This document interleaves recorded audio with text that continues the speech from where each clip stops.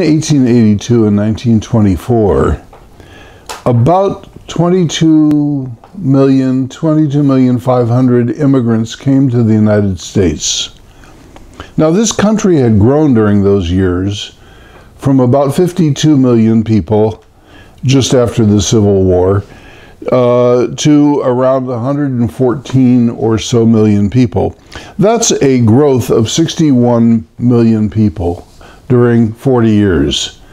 Putting it another way, that's about 116% growth. In other words, the country more than doubled its population in 40 years. And of this growth, 20% of the growth was immigration, at least. Another way to think of this, and its immense impact on America, is to think about America today. There are about 330 million Americans today. Based on the same ratio of immigrants, if we had about 20% immigration today, that would be 66 million people. Can you imagine what that would do to our country? And we worry about 10 million or 10,000 people coming in every year. That gives you some idea of the difference and the impact of this immigration. It was accentuated, this mass immigration was accentuated by several trends in America during these years. First of all, America was becoming an urban civilization. After the Civil War, during the 1870s and early 80s, farming was the basis of America. Farming, and on the western frontier, ranching. But during the 1880s and 90s, cities began to grow very quickly. Most of the immigrants ended up in sections of various American cities. And so the Lower East Side of New York, Dorchester, Massachusetts, different places had different communities of immigrants. In addition, industrial factory work did not require the same kind of skills that had previously been used by craft workers. If you were making something by yourself, you needed to be very skilled. But factory workers did repetitive work over and over and over. And so the immigrant could move into the factory and sometimes displaced American workers. In addition, there had been a serious depression in 1873, and there were periodic downturns of the economy that accentuated the distress that some people felt in America and in their economic futures. There was also a redistribution of power after the Civil War. The South had been devastated. Sherman's march through the South meant that there were large areas of the South that had been destroyed, and of course, huge numbers of young men had been killed or wounded. So the South was no longer as powerful in America as it used to be. In addition, transportation by railroad grew very quickly, so they no longer had to depend on river transportation. And the rivers in the North were much less important than the railroads. So the North had industrial and transportation capabilities that it did not have before. Finally, there was a group of people who became extraordinarily rich, the oligarchs, if you will, of American industry. And so the steel tycoons, the railroad tycoons, the builders, and the shakers of America were almost all in the North. This caused some sectional rivalries and anxieties, especially in the South. These new immigrants were very different from the Northern European immigrants who had come earlier. And they provoked a kind of reaction in America which was essentially racist. People did not like these new kinds of immigrants. They came from the Slavic countries of Yugoslavia, Bulgaria, Albania, from Greece, from Turkey. They came from the Mediterranean, large numbers of Italians. There were people from the Orient, from China especially, and black Caribbeans, and of course Eastern European people. And one of the things we find in American academia at that time is racism and pseudoscientific theories about how different races of people had different kinds of capabilities and potentials. And generally speaking, these racist theories prompted the idea that the white Anglo Northern European worker and person was more capable and brighter and better than people from other areas. There is even a notion of the shape of the head. People called it phrenology, and they would actually try to touch the head and see the shape of the head. And if you had a particular shape, if your nose was longer, if your eyes were slanted, if your chin went back a little bit, whatever it was, these physical characteristics were then associated with psychological and character characteristics. And so you wouldn't trust, of course, somebody whose chin receded.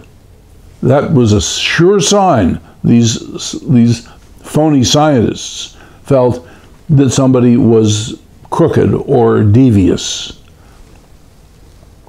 America did not like the Jewish immigrants at this time.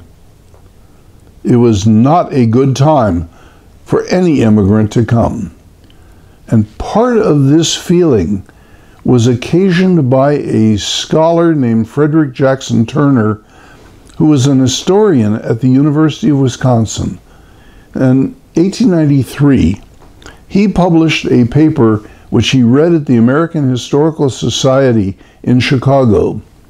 And the paper was called "The Significance of the Frontier in American History." And what Jackson Turner said was that up until about 1890 or so, the frontier had been wide open and could act as a safety valve to siphon off people from the eastern cities. But around 1893 or 1890, the frontier was essentially full. And it was no longer possible for that frontier mentality to serve as the guarantor of American security, and there was no room for people to move into the frontier. That was, of course, wrong, and there's been a huge debate ever since about Turner's thesis. But what it did was it scared a lot of people and stoked fears that had arisen perhaps for other reasons. People were racist, but now they had something to hold on to. They said, we're stuck with all these people. We can't get rid of them because we can't move to the frontier and we can't send them to the frontier. And so they're stuck in these urban ghettos. It's going to be terrible. Out of this period comes American nativism and a very strong anti-immigration sentiment and movement. Now, there were three historic visions of American society. The first, which lasted until until the Civil War, really, was what we would call Anglocentrism. Anglocentrism means that if you come to America, the way to become an American is to end up imitating the Anglo community. To become an American, you have to become one of them. And no matter where you start, your goal ought to be to become part of the Anglo civilization. The second theory, which was after the Civil War, was the melting pot theory. Now, it takes the point of view that all of these immigrants and all Americans are sort of put into one big pot, melted down, and out of that pot comes the ideal American. Turns out the ideal American looks very much like the earlier Anglo.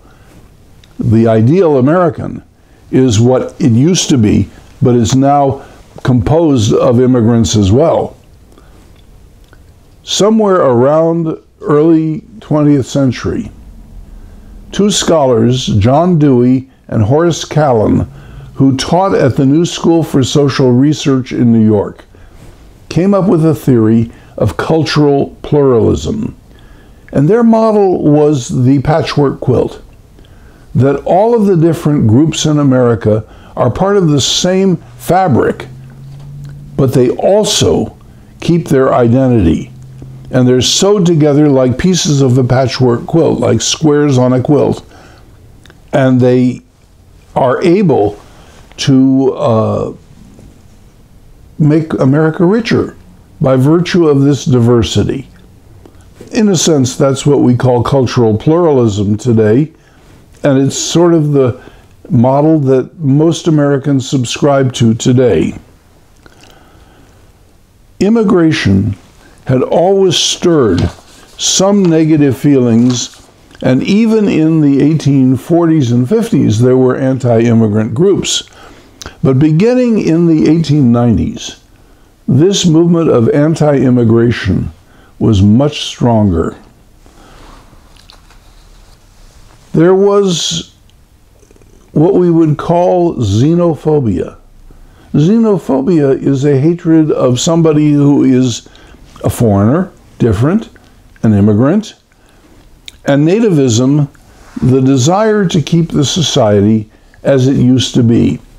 Remember, all of these people who are being displaced into cities have this sort of nostalgia for the perfect life that they allegedly led when they were out on the farmland. This pure America. And here it is becoming corrupted and destroyed by this horde of immigrants from parts of the world that they don't like in the first place. So there were early efforts to limit immigration. The first efforts were to exclude people who might in some way become public charges. So contract laborers, people who were brought in for a limited kind of time, especially Asians to work on the railroads in the West, and then allegedly were going to be sent home. They wanted to stop that in the first place. They wanted to stop people who could not read or write, illiterates, people who had criminal backgrounds, or who had participated in revolutionary movements. These were dangerous folks. They wanted to exclude immoral people, immoral defined by the standards of 1900, 1910. Certainly they wanted to keep out people with diseases. And if you look at pictures of Ellis Island, you will see inspectors looking at immigrants and checking their eyes, especially for the disease of trachoma. And if you had trachoma, you might be sent back. So the steamship companies were responsible for screening people in Europe, because if they brought them to America and they were excluded, they had to be taken back at the cost of the steamship companies. So the idea was to stop them before they ever got on the ship in the first place. And of course, anybody who was a pauper, somebody who had no resources, was likely to be a public charge. And of course, we didn't want those folks because we didn't want to pay for them. The screening eventually happened on Ellis Island. And the pictures of large-scale groups of people getting off a boat, being transported from the steamship by ferry to Ellis Island, and then spending perhaps a day in the big hall there, the reception hall, where inspectors would check them, check their documents, and admit those who were admissible and screen out those that they couldn't accept. Sometimes there were people who had temporary problems, colds or flu or something like that, and they kept them for a few days. The screening process was pretty brutal. People who had every reason to think that they could come to America because they had passed through the screening in Europe were then excluded. And sometimes it was done on the basis of race, and other times on the basis of disabilities. This entire process culminated in 1924. There was an Immigration Act. It was sponsored by two people, Congressman Albert Johnson, who was from Washington State, and Senator David Reed from the state of Pennsylvania. And it was eventually signed by President Calvin Coolidge. Now, the 1921 Immigration Act had established a temporary quota based on nationality of about 358,000 people per year. Now, what is a quota based on nationality? So many people from each country were allowed in under this quota. So many Germans, so many Scandinavians or Swedes, Norwegians, British, French, Russians, so on. In 1924, the Act made this system permanent, and it reduced the annual quota from 358,000 to 164,000. It reduced the percentage of what could be coming in for each nationality group. Now, how did they figure this? They took the United States Census and they found out how many people listed, let's say, Germany as their native land.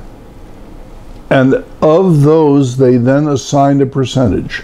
The 1921 Act had said 3%. The 1924 Act cut it down to 2%. But this was something very sneaky, in a sense. Which census did they use? They could have used the 1920 census, which was already available. They didn't. They used the 1890 census, which had been taken before mass immigration really hit America. And so the imbalance between these undesirable nations and the desirable nations was accentuated. There were more people from Western Europe, percentage-wise, in the 1890 census than from Eastern Europe. It would have been different if they'd taken 1920. And so the quota for Western and Northern Europe did reduce by about 29%, but the quota for Southern and Eastern Europe dropped by 87%. You know, there's about 3 times as much. It was a deliberate effort to discriminate against the kinds of people that the movers and shakers of America, the Anglo folks, did not want to come into this country. No Arabs and no Asians were allowed at all. Few Jews, Italians, and Greeks. Mexicans were only admitted as farm laborers. And so the golden door that Emma Lazarus had written about on the Statue of Liberty, that door slammed shut. From 1924 until 1947, only about 2,700,000 immigrants were accepted into America, and that's the same number as any 2 years before World War I. So the immigration really tapered off completely. The result was that the American population was no longer so lively and affected by groups of immigrants, and instead it became much more homogeneous. Since World War II, we have had a small immigration. There have been displaced persons after World War II, refugees from Nazi oppression, Hungarians in 1956 and 7 who fled the revolution in Hungary, some Israelis, some people from Arab lands who fled various kinds of totalitarian groups, and a few others. But the numbers of immigrants now are relatively small compared to what we saw in earlier days. So America in the 1920s went through a spasm, a paroxysm of anti-immigration feeling, and it really stopped the large-scale migration. And this was a reaction to the mass immigration of the previous 40 years.